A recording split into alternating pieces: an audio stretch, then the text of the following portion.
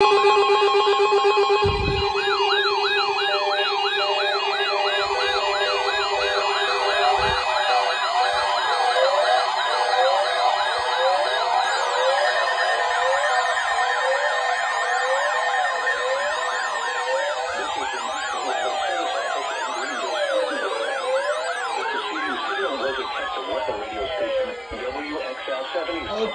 CSP.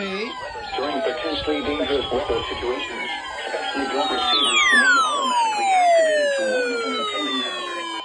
Tests of the signal and receiver's performance are normally conducted between 11 a.m. and noon each Wednesday.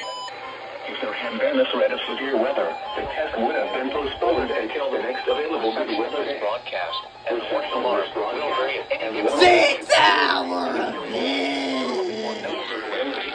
More noticeable at greater distances from the transmitter. Quality receiver you are using will require the receiver in good working order.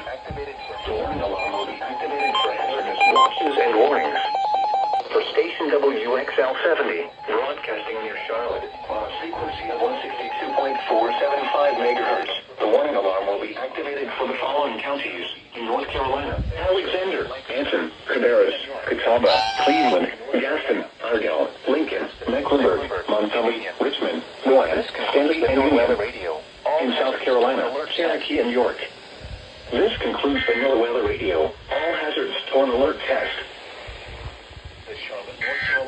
Of course, Mr. 259 is off for a 6-hour feed. On Wednesday, February 26th. The record high of 82 degrees, which was set in 2011. And Mr. Black and Silver went off. 6:50 a.m.